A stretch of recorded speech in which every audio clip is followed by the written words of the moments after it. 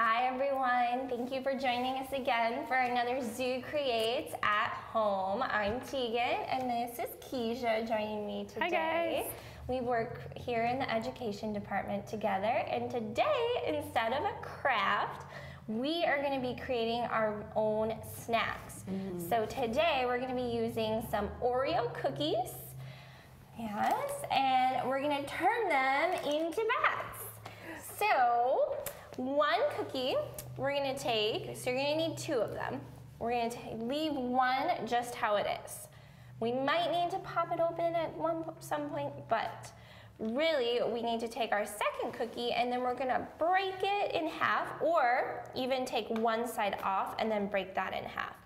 So one cookie is going to be our body, and then we're going to use, just like that, Kezia. Yep. We're going to use the broken pieces as wings.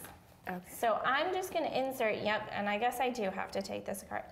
So I'm going to turn the cookie like this, as to not break it, and open it up, just so that I can fit this cookie in the side, like that. Just to squeeze it in there. Oops. Because that's going to be the wing. Did you break it? Yep. If you break it, you might just have to eat it and get another one. Darn.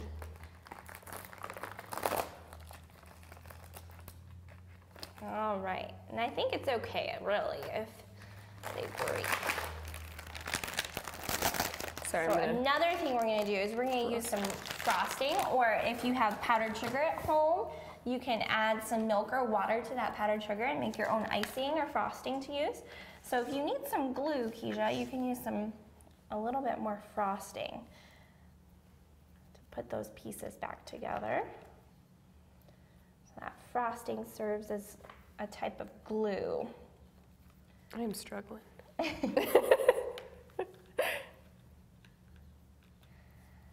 Yes. And go ahead and take your time. Kind of takes the right touch with these cookies because they are kind of brittle, so they will break easily, which is good because we want them to break.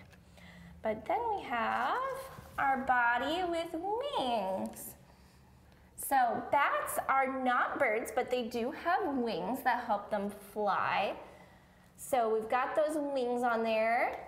We need some other body parts. So, Kezia, do bats have eyes? Yep. Do they have really good eyesight? It's okay. It's okay. Yeah. So they have eyes, but they don't need to be very big. But when we're creating things, sometimes it's okay to have big eyes, right? Big eyes are cute. I think some of my favorite animals have big eyes. So to make eyes, you can use whatever you have at home. We've got some Skittles here. Maybe you have some M&Ms or another type of candy. Or we've got some chocolate chips, even mini chocolate chips if you want to make them small eyes. Or maybe some marshmallows. I've actually got some dehydrated marshmallows here, the kind that you would find like in hot chocolate, the prepackaged hot chocolates. But regular mini marshmallows would work. Or we've got some raisins here. So there's lots of different things you can use for your eyes. And I'm just gonna dab a little bit of that frosting on the back side of my chocolate chip here as glue. And I'm gonna put those eyes on there. The nice thing about the Skittles is that you'll be able to see those eyes really well because they'll be a nice bright color. Ooh, my chocolate chip's kind of melting on my finger. All right. How about, do bats have a mouth? Do they have a mouth? Yes, bats do have mouths. Do they have teeth inside their mouth? So, yes. Yes. They do. So I think I'm going to use the white frosting, or if you have a different color, you can use a different color. And I'm going to put a mouth with maybe some teeth. I'm just going to paint that on there with my frosting. I don't know how to go about this. I don't think there's any right or wrong way.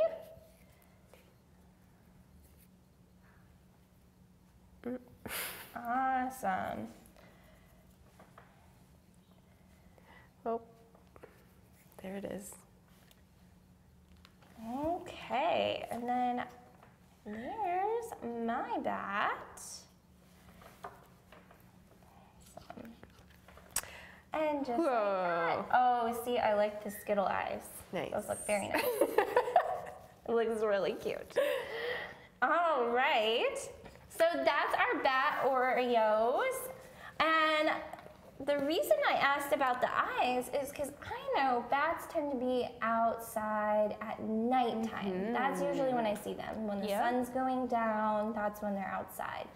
And so a lot of animals I know that like to be awake at night don't have very big eyes.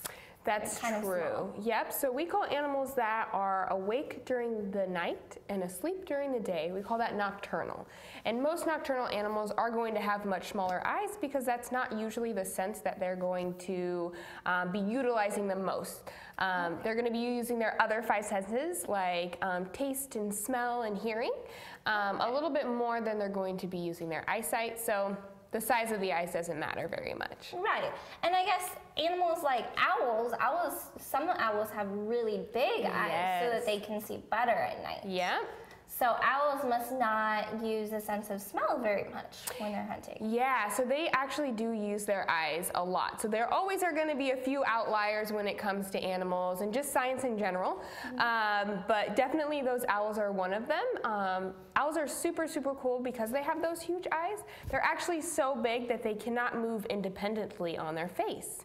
So that's why you always see owls moving their heads a lot and why they can turn their heads around so far. Oh my gosh. Okay, so they can't do this? Nope, they cannot. Okay. All right. Well, maybe we can get ready for our animal visitor then. Yes. So today, the animal visitor we brought with us is a nocturnal animal. Yes, he is. And this is also an animal that does not have very big eyes.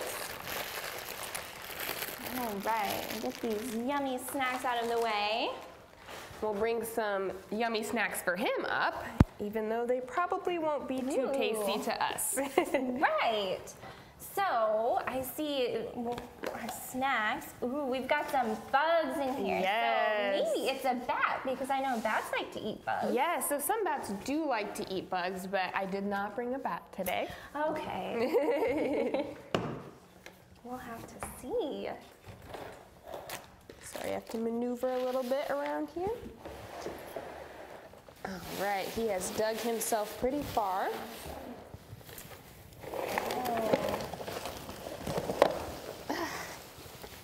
Okay. Oh, I can see. All right. Oh, you've been playing. He has been. All right, everybody. So this is Scoots, and he is a 9-banded armadillo. Very cool. So armadillos are nocturnal then? Yeah, so he would be a nocturnal animal, and we actually have him in a room that we accommodate for that as well. Scoots is one of the animals that we do take on programs, and because we are not nocturnal beings, we are diurnal, which means we're awake during the day and asleep during the night. It'd be very hard on him to just be wake him up during his sleep time and take him on programs. So what we do is we actually have a reverse light cycle room. So what that is we make sure that during our day and when we're awake, it's very dark in that room and it mimics the night. So it actually makes him feel like it's actually nighttime outside. So that way, he's on the kind of the same schedule as we are, and when we take him to programs, he's usually a little bit more awake, just like now. Cool. So, what type of animal is Scoots? I see some hard stuff on him, but I also see some hair sticking out the bottom. Yeah, so he has hair all on his belly, and when we think about hair or fur, we usually think about mammals. So Scoots is a mammal. Yep. Very cool. So is the outer part, what is that made out of if he's a mammal? So it kind of feels a little leathery, and we call them, this area of his body, we call this kind of like a scoot. And that's why we named him Scoots. But his outer layer of his body actually feels a lot like a basketball. So that kind of thicker, kind of plasticky, leathery feel is what his body feels like. Very cool. Yeah.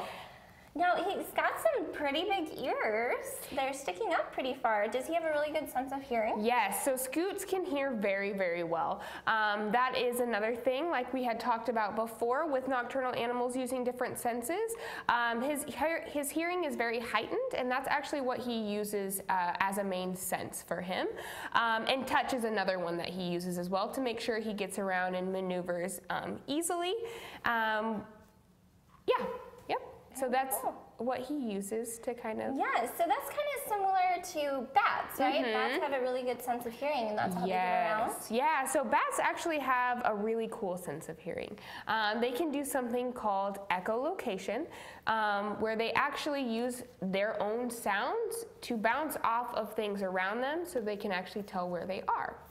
Very cool. Yeah. Now Scoots doesn't have that ability, but he's still pretty cool. This nice leathery body that he has actually is used for protection too. He actually can roll up slightly, not into a complete ball. So the more bands an armadillo has, so these little edges right here on his body are called his bands. So the more bands they have, the less flexibility that they have. So a 3-banded armadillo would actually be able to roll up into that ball. Oh, okay. Yep, but Scoots here is actually designed to just protect his under soft belly a little bit more. So there's lots of different kinds of armadillo. Yeah, there are. So here at Blank Park Zoo, we have a 9-banded and a 6-banded armadillo. Okay, and do they live in different places? Yes, they do live in different places. So you could actually find Scoots here in the United States, more down south and in like Texas areas where you can find most of them. And our 6-banded, you can find those, I think it's Central and South America. Okay. Yeah. Okay. Very cool. Oh, well, what does Scoots like to do as an armadillo? Yeah, that's great. So Scoots really loves to dig. Armadillos are very, very strong and very fast as well. Most people don't know this, but Scoots can get up to about 30 miles per hour while running. Wow, that's really fast. Yes, it is very fast, and he can actually jump about 4 feet straight in the air as well. Now, those are both defense mechanisms. The first one, running, obviously we know why that's such a good defense. The second one, that jump, is actually kind of a startling thing. So for me, if I saw an armadillo this size jump 4 feet in the air, that would make me a little nervous. And for most animals, that makes them nervous as well, so they're less apt to want to have this guy as a snack if it gets a little nerve-wracking sometimes. So that's why they do that. Very cool. Yeah. Awesome. Well, thank you so much for sharing Scoots with us and coming here today. It's been a blast. Yes, it has. Well, if you guys have any comments or questions, please let us know in the area below, and we would love to see more of those pictures. You guys are doing such a great job. Thanks for joining us. Thanks, guys.